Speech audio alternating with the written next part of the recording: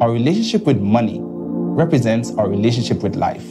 That's why I've dedicated my career to figuring out how my work as an accountant can tell stories about people that will ultimately help them improve their lives.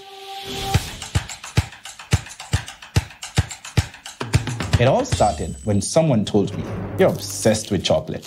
And I was like, what? No, I'm not. But then I wondered, could I be in denial about my own obsession?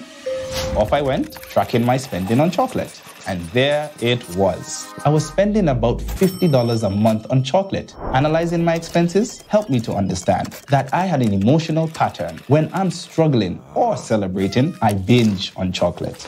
I had struggled with my weight for a very long time, and I was convinced that my diet was not the problem. It was my lack of effort in exercise, and certainly not chocolate. So I continued to exercise, but devoted less time to it, and instead shifted my focus and energy towards developing a more healthful diet. I lost 50 pounds.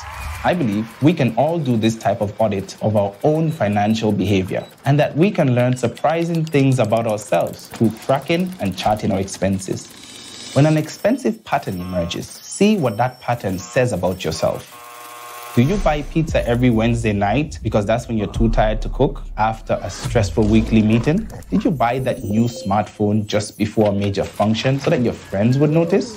Though it can be difficult to take a good hard look at our financial behavior, it can reveal some deep emotional truths that can help us reevaluate our careers, our relationships, and our priorities. So give it a try.